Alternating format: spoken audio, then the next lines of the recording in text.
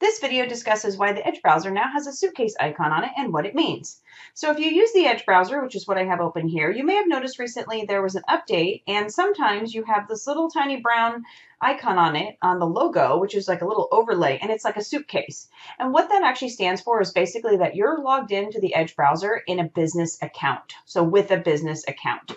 So what that means is if you've ever logged into something and you enter your Microsoft credentials, you type in your email, whatever it may be, and the next thing that it prompts you for is this a work or school account / is it a personal account? So work and school is one option and personal is the other. If you select work / school, you're going to, when the browser, after you finish logging into Microsoft, the Edge browser will then have this little icon on it, this little briefcase, because it means it's a work account. And another way you can verify that is by going up to the very top left corner where the little person icon is. And I don't have a picture in here, which is why it's just the standard little person. And if you click on that, it says work right here. So that's how you know that this was created. I basically logged into a work Microsoft account. And so now when I do stuff, it's basically trying to sandbox this web browser from another one. So you could open up Edge again and not log into your work account. And basically on the work one, you do all your work stuff. And then on the personal one, you could basically do your personal searches. The idea is to keep them separate. So the other thing that you could do is you can log in as another account. You can create a personal account. So we could set up a personal profile, and it's going to run you through some stuff. I'm going to say start without your data because it's faster.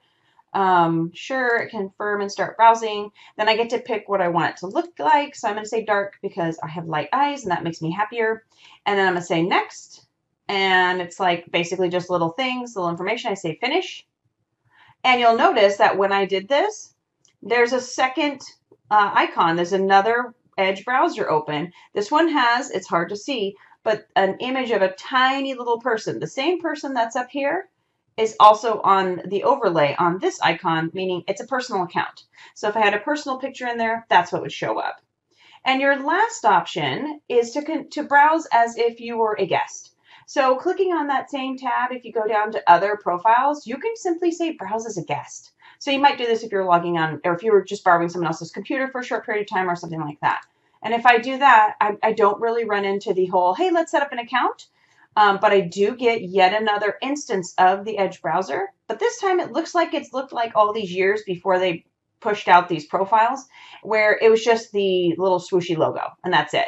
No overlay, no person overlay, no suitcase overlay, and you're just browsing as a guest. So it's not going to like hang on to places you've been and things like that, because you're just a guest and it's not meant to store anything.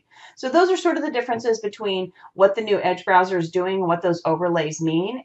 So you might try to attend a meeting, and if you're in one of these windows and it's for a work, it might open one of these. It might force that to open. That's why that's doing that. It's trying to separate your work and business browsing from your personal browsing.